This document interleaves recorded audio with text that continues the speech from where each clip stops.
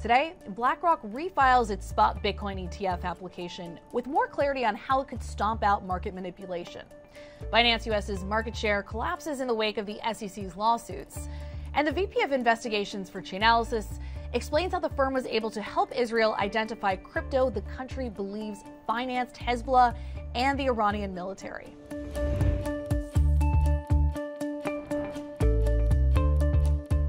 Welcome to CNBC's Crypto World. I'm Mackenzie Sigalos.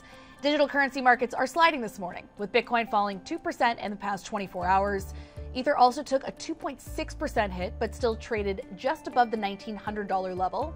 And Polygon slid nearly 4.3%. Okay, let's talk about the top stories. BlackRock has refiled its application for a spot Bitcoin ETF to include more clarity, specifically how the company would prevent market manipulation. Monday's updated filing through NASDAQ reveals that BlackRock partnered with Coinbase to provide market surveillance, and that filing claims the surveillance sharing agreement could deter fraud and manipulation. This comes after the SEC found that the original filings by NASDAQ to be incomplete. Now, BlackRock's proposed ETF faces growing competition as investment firms propose their own applications, including WisdomTree and Fidelity. Next, Binance US's market share has plummeted in the wake of the SEC's lawsuits.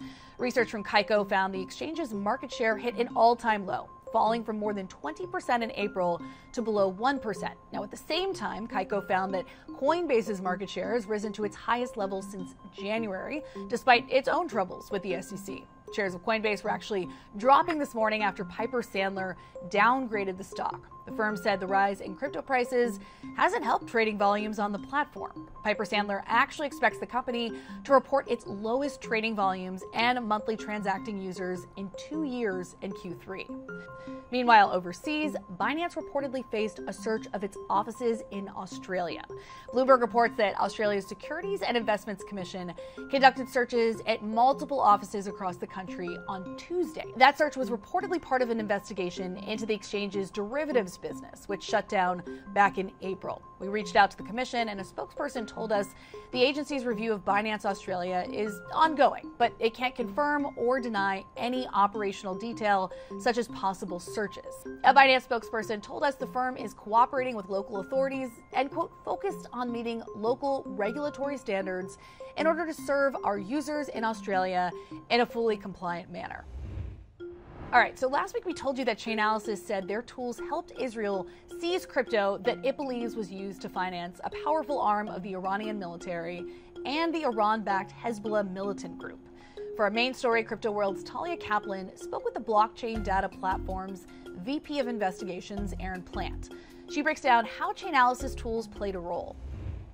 Last week, Israel's defense minister said the country's National Bureau for Counter-Terror Financing confiscated millions of dollars in crypto from Hezbollah and from Iran's Quds force for the first time ever.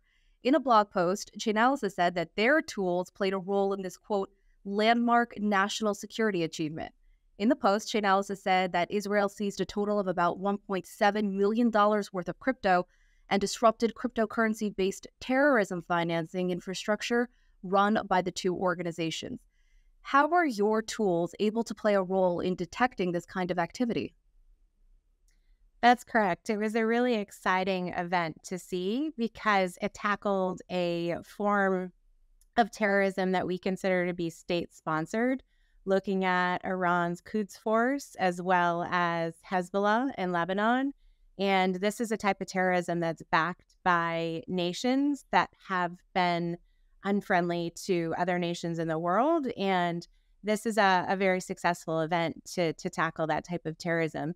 And the Chainalysis tools, which are used in this type of seizure, helps the public sector agencies, which are monitoring the money, to trace the funds associated with that terrorism network to services where those funds can be frozen.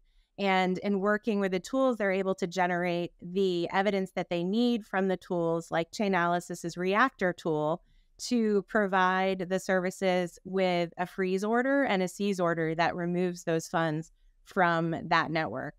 And Chainalysis's tools played a really important role in this, and we worked really closely with the agencies and very excited to see the success. So how did the situation work exactly? Is Chainalysis a contractor for the Israeli authorities, perhaps?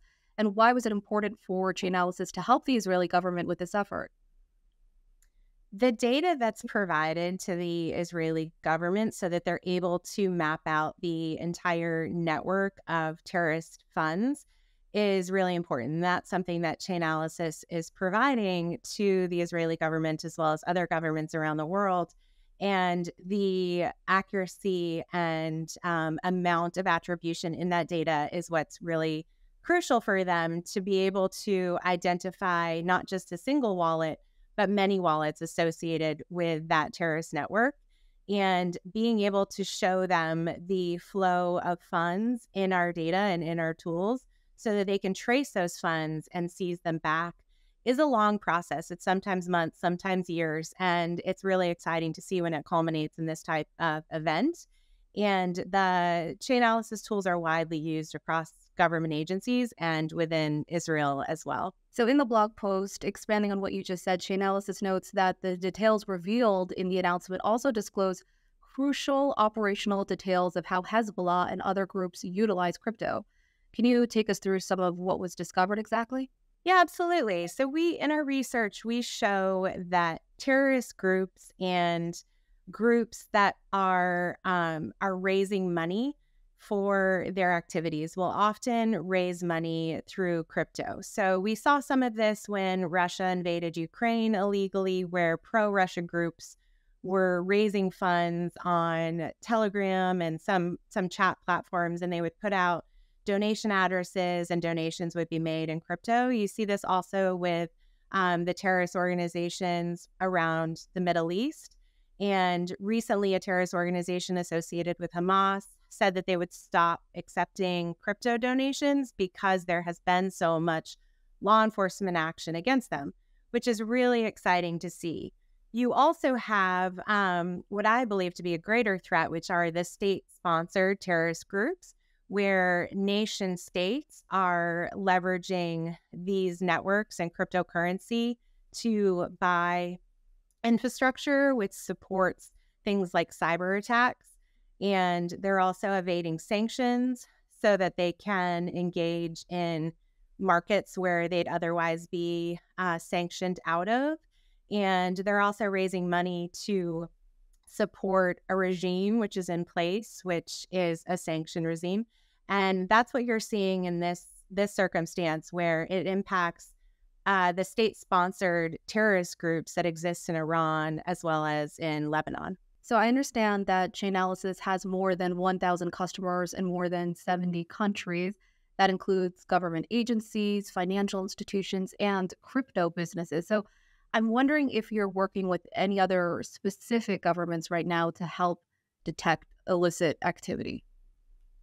We work with hundreds of government agencies around the world. We are based in over 20 countries, and we have investigators, engineers, intelligence analysts in all of these countries as well, who are working with both the public and the private sector to engage and build their capacity to be able to tackle these threats themselves, as well as provide them with the tools and the data that they need to go after this type of threat. We're also working with them on their investigations and helping to provide leads and other types of activity that helps to stop the threat as well. I think what's unique about the space is the engagement of both the public and the private sector. As it relates to crypto, most of the transactions that you're able to view on blockchains are publicly available to be viewed. And the ability of private sector agencies to identify this type of activity, build out these networks, and provide some of that intelligence into the public sector is a really valuable tool that exists in the crypto space. But ultimately, we want the public sector agencies themselves to have the right tools like Chainalysis provides, as well as the training and the capacity so that they are able to do it themselves. And the countries that Chainalysis has been in for a number of years and has built relationships with over a number of years, we're seeing being very successful in this fight. And I've been with Chainalysis for 3 years now, and it's great to see the work that we've built with these countries over years now starting to successfully seize terrorist, state-sponsored terrorist money, successfully seizing North Korean funds, the funds that we've been working with to try to stop for many years now. Plante provided specific examples of other countries Chainalysis is working with to detect illicit activity. You can check out the full interview on cnbc.com/cryptoworld. Okay, that's all for Crypto World today, but we will be back again tomorrow, and we'll see you then.